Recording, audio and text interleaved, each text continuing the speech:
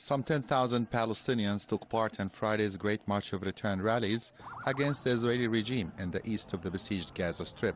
Israeli forces responded to the peaceful action by killing and injuring the protesters.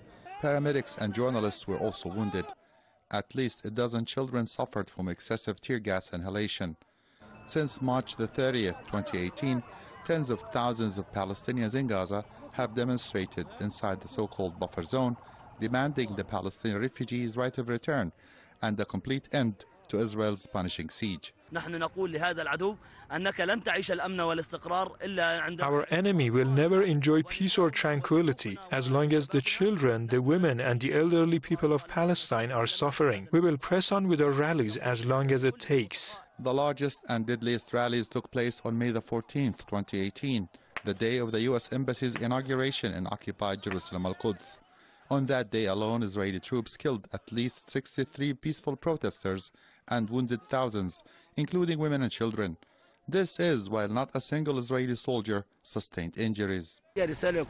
Today's rallies send a message to the international community, and that is to end its silence on Israeli crimes, stop its bias against the Palestinian people, and stop its double standards regarding the implementation of UN resolutions. The Israeli regime is an entity above the law because of the support that it receives from the United States. We consider Washington as an accomplice to all Israeli crimes against Palestinians. Protesters condemned the normalization of ties between some Arab countries and the Israeli regime, which they consider as a stab in the back. Those who normalize their ties with our enemy must be ashamed of themselves because they are trampling the blood of our martyrs and thousands of injured peaceful protesters under their feet. According to the Palestinian Ministry of Health in Gaza, Israeli forces have killed more than 270 Gazans since March 2018.